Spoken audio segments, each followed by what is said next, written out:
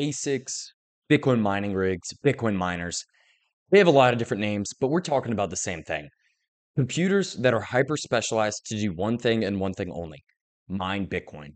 ASICs are incredibly powerful and they consume a lot of energy. There are a few different types of ASICs, and if you're looking to get into Bitcoin mining, you need to make sure you choose the right one for you and your goals. There are three different types of ASICs you can purchase: old generation, mid generation, and new generation, and they each come with their own set of trade offs. Just as Bitcoin has 4-year halving cycles, Bitcoin mining hardware also operates on roughly 4-year cycles. Every 4 years, technology advances and we get new, more powerful, more efficient Bitcoin mining rigs. However, a common theme which we've discussed ad nauseum in Blockware content is that each new generation of Bitcoin mining hardware, although it is more powerful and more efficient than older models, the gains between each new generation are diminishing. Let's start with the newest generation Bitcoin miners. Obviously, as with anything, buying the latest and greatest version of a technology makes a lot of sense, especially when it comes to Bitcoin mining, because it's a highly competitive industry.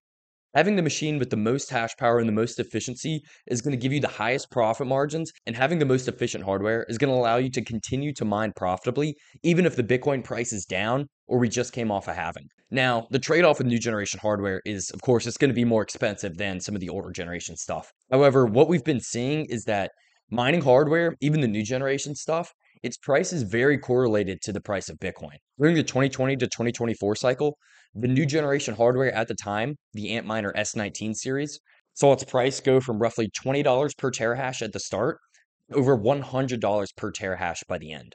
For the new generation hardware of this cycle, which is the Antminer S21 line of machines, we can reasonably expect the same thing, especially if Bitcoin goes on another massive bull market. Next is the older generation hardware. Old generation machines, you might also hear them referred to as legacy hardware. Now, at the time of this video, that would be your Antminer S19 series. The advantage of older generation hardware is that you're going to pay a much lower price, especially right now with the price of Bitcoin being down and we just came off a halving. Unless you have very low electricity costs, most old generation machines are not going to be profitable. As everyone's trying to pile into the newest generation hardware, this leaves the price of old generation machines very low. And if you do have access to that low cost power, it can actually make more sense to purchase some of the old generation hardware. Also, if you're incredibly bullish on the price of Bitcoin, it might make sense to purchase some older generation machines. While they may not be profitable right now, they will be profitable if Bitcoin goes on a massive bull run in 2025. Because the price of Bitcoin can increase much faster than mining difficulty, you'll likely see a period of time where even the old generation machines will be printing money. A good way to think of them is kind of like out of the money call options. Right now, you're buying these machines and they're basically worth nothing unless you have really low electricity. However, if Bitcoin rips, they're going to be worth a whole lot more. During the last cycle, the old generation machines of the time, the Antminer S9, their price actually outperformed that of spot Bitcoin. Now, at that time, there wasn't necessarily a highly liquid secondary market to sell them into, but thanks to the Blockware marketplace, users can buy and sell machines and trade Bitcoin mining hardware just like any other asset. And the last type of machine would be somewhere in the middle. Now, the middle generation stuff, it's not like the legacy hardware and it's not like the new stuff, it's somewhere in between. For example, the Antminer S19K Pro. It has an energy efficiency of 23 watts per terahash and a hash rate of 120 per terahash. Right now, at most hosting rates, these machines are going to be around break even. Now, they're a really good option if you're not looking to deploy as much capital as you need to buy a fleet of new generation machines, but you still want something that's decently efficient and is not at risk of being severely underwater. Due to the high premium placed on the newest generation stuff, for a lot of miners, it makes sense to go with more of these mid-generation machines. Having a lower upfront cost means your payback period is going to be much shorter, especially as this bull market starts to take off. The last thing we'll talk about is immersion miners. These are interesting because unlike traditional Bitcoin mining, which uses air-cooled technology, these use a liquid cooling solution, which allows them to hash at a much higher rate.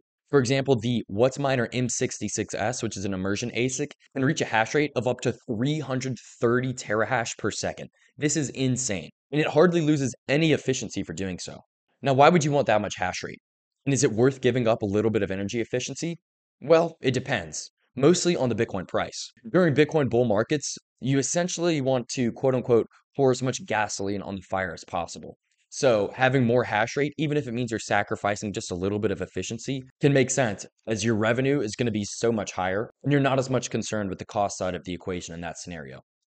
Now, during times such as Bitcoin bear market or after the halving, when miner margins are kind of crunched, you're going to be maximally concerned with efficiency. So in this scenario, you're going to want the most efficient machine, which might not be immersion.